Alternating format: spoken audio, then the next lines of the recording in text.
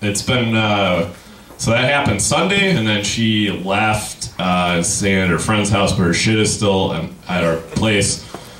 So when I'm waking up every day and going through my daily routine, it's like someone else's stuff is there, and I feel like a guy in a sci-fi movie who found an intact apartment after the apocalypse. And I was like, I live here now. Hope the family that lived here died peacefully.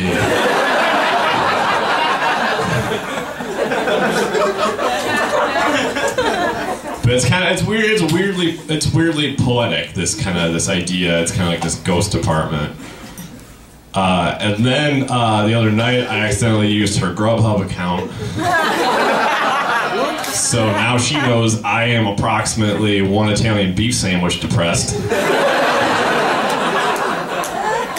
She definitely got a text alert about that. She's like, oh my god. He got extra mozzarella. I'm definitely getting a call from the coroner soon, because I am definitely still his emergency contact. What's up, everybody who's watching me live in a fort? How are you guys doing? Hope you're having a real good Sunday. I'm having a pretty good Sunday so far. I had a good first night in the fort. It was good. Ended up sleeping on the floor, so not too bad. So it's a good sign. It's a good sign of a good fort. In case you didn't know that you can sleep on the floor and still be comfortable. I hope you guys learned something from this. This is supposed to be educational, I guess. But yeah, it's like 5 o'clock on Saturday, and I'm gonna go take a walk in a little bit. Jesus, my hair looks really stupid, but it always looks stupid, so I guess it doesn't matter. Yeah, I'm gonna go take a walk. 'Cause it's pretty nice out, and then later on when I get back, I'm going to do my first interview. I'm going to interview one of my best friends in the whole world, Dan Seaver. So it's going to be pretty cool. But I wanted to record this and put this up real quick, just because it's kind of later in the day already. But I'll probably put the interview with Dan up later tonight or tomorrow. But I just wanted to put this up. I think I might do this. I might do these little videos every day, and then some of the interviews might be put up like a day or two after, just because I gotta edit them and everything.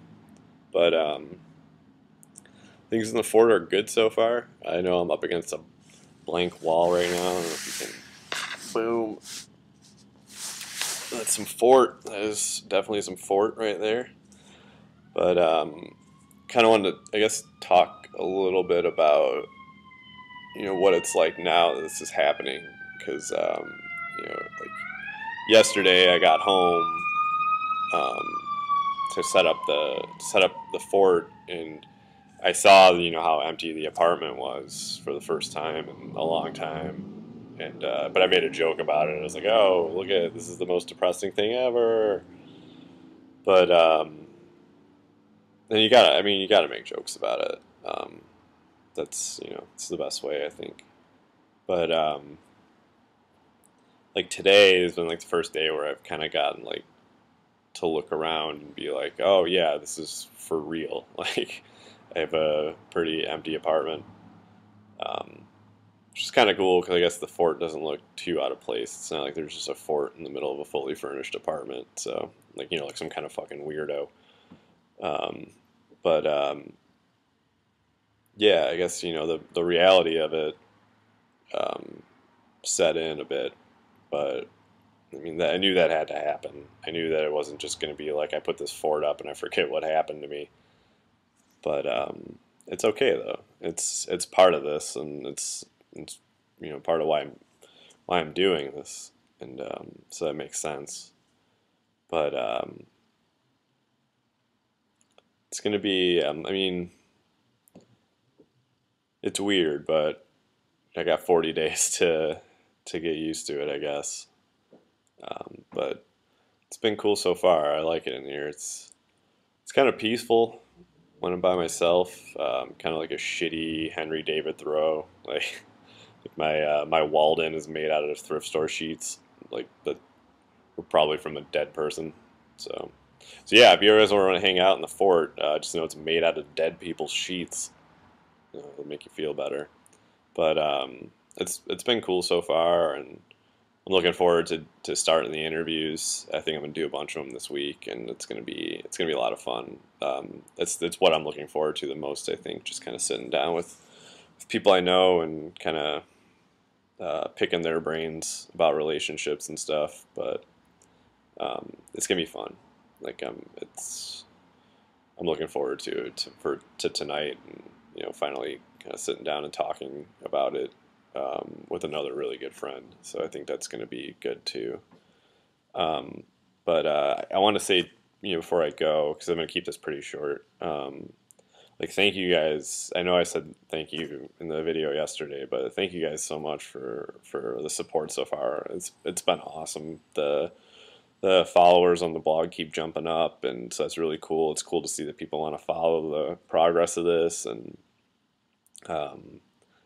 thanks to everybody who watched the video, and thanks to everybody who's spread this around, all my friends and peers in the comedy scene and stuff, and family and everything. Like, it's been really cool, and it's been really cool to hear like strangers talking about it too. So thank you to anybody who's been kind of talking about it online and stuff. It means a lot, and it means a lot you guys want to be a part of this with me. Like, I didn't want to go it alone, but yeah, it's really awesome, and so thank you. So yeah, I'm gonna go take a walk through scenic Wicker Park and Logan Square, so I can go get my jacket that I left in my friend's car yesterday. Luckily, it's nice out, or else it would suck so much. But yeah, hopefully when I come back, my cat didn't knock anything down. Last night, she just kept hitting this one wall like she was a raptor in Jurassic Park, just testing it for weaknesses. So right now she's taking a nap, so I think she's warmed up to it a bit, but this has been a change for her too. Yeah, this is getting that depressing where I'm talking about my cat, but it's part of the story. She's definitely here. But yeah, like I said, keep tuning in, and if you're watching this, as it gets put up, I might get the first interview up tonight. Depends on how long it is and how long it takes me to edit it together. But yeah, I'm excited to have you guys check it out. So yeah, thanks guys.